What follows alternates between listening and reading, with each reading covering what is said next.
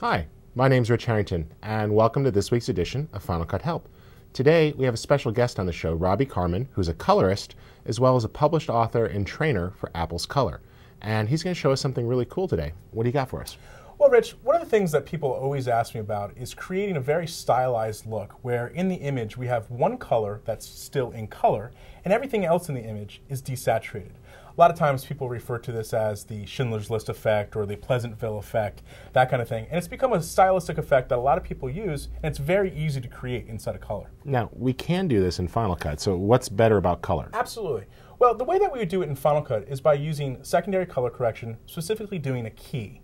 And the problem when doing keys to isolate a color sometimes is that colors exist in other part of the image. So for example, if I had a yellow shirt on, well, yellow kind of exists in your skin tone a little bit too, and that kind of thing. And it's a little more difficult to isolate the color you want to keep.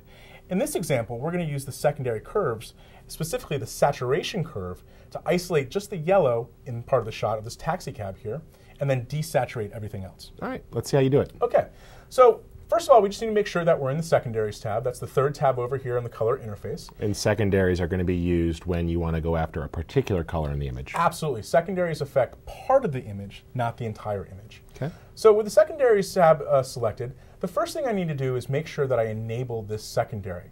If you don't enable the secondary, all the work that you do won't be seen. So I'm going to check the enabled box here.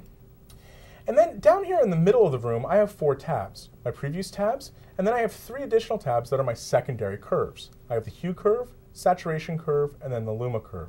The one that I want to use today is the saturation curve. Okay. Now, don't be scared looking at this interface. It kind of looks a little weird, but if you have any familiarity with, say, Photoshop or even After Effects, you might have used curves in the past. And the way that curves work in the color interface, specifically the saturation curve, is that the color spectrum is mapped left to right, red to red, and it kind of circles around. And if I add a point on this curve and drag that point up, I'll be adding saturation at that point in the color spectrum. If I add a point and drag it down from the original shape of the line, I'll be decreasing saturation at that part of the color spectrum. Okay. So first, let's take a look at the clip that I have here that I want to actually correct. I'm just going to select the color timeline and hit the space bar to play. And this is some time-lapse footage of Times Square in New York. And one of the things that stands out to me in this shot is the taxi cabs. They're very vibrant, they're very yellow, and I think it would be cool to have everything else desaturated in the image. I just want to know how you didn't get hit in New York standing in the middle of the street. Well, actually, this is a piece of stock footage that I got. This actually comes from the nice folks over at artbeats.com, okay. And it was a very cool shot that I just had to have.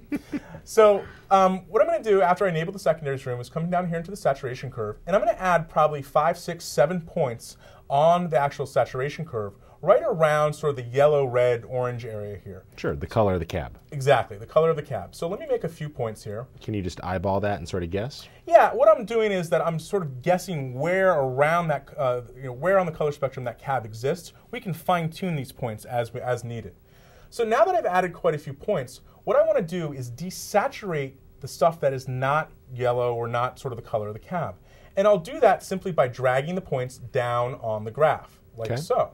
Now, just be careful that you don't drag off the graph. If you drag a point off the graph, you delete that point. Okay. So let's continue to desaturate the rest of the color spectrum. Does it give you any warning, or does it just happen? It just happens. I'll actually demonstrate for you here. If I take the point and just drag right off, boom, it's gone. Okay. So I'll click back on there, and let's add a couple points here and keep dragging down. And drag one more here. Very nice. Okay, so what you should start to see over in the preview area here is that most of the image is desaturated, except for the cab. Now, I do have some junk over here, like this planter sign and this Kodak sign, that we can actually isolate further. But the reason it's still being picked up is because it's actually the same color as the cab. Right. But let's get this... I'm sure Mr. Peanut likes being called junk. Yeah, exactly. I think so. So let's get this a little tighter. And the way that this works is that the closer the points are together on the curve, the more severe your correction is going to be. Okay. The further away the points are, the softer the correction is going to be. So I want this to be pretty tight, and we'll do something like that. Okay, and let's go ahead and play this. And now you'll notice as it plays through, really just the cabs are saturated. Okay? Now this is probably 90% of the look, but let's improve it even more. Let's go back to the beginning of the clip. I'm going to go back to the beginning of the clip by simply hitting the up arrow. Okay. And I have that. And that's better than just dragging the timeline faster? It's a little faster. It's a good keyboard shortcut. Up and down arrows navigate you to the beginning and the end of a clip. Same as in Final Cut. Exactly. So now that I've gotten sort of the bulk of this look done, what I want to do is actually switch to another tab in the secondaries room. You'll notice at the bottom of the secondaries room I have 8 tabs. This allows me to apply 8 separate secondary corrections. Okay. So I'm going to actually switch to tab number 2. And I'm going to click on the Previews tab. And like any other secondary, the first thing I need to do is make sure that I enable the room. And I'm going to come down to the middle of the room and click on the Vignette button. And let's choose a square as my shape. Okay? And you'll notice when I choose a square as my shape, it puts some on-screen controls here. Now, if I just click in the middle of the actual vignette here, I can position it and move it around. And what I want to do is position the shape. I can drag these little handles on the corner to resize it as well. I want to position these, this shape right around the planter sign and the Kodak sign and that kind of stuff. Because there's no cabs driving in the sky. Exactly, and that's not the future yet. And then what I'm going to do is down here on the vignette controls is I'm going to add just a touch of softness to sort of make the edges a little softer so I don't see them in the image. And then the last step here is that I want to desaturate everything that happens inside of this shape. Okay? So we need to make sure up here on our control pull down at the top of the secondaries room that I'm affecting the inside, that is what's going on inside the shape, not the outside of the shape. Sure.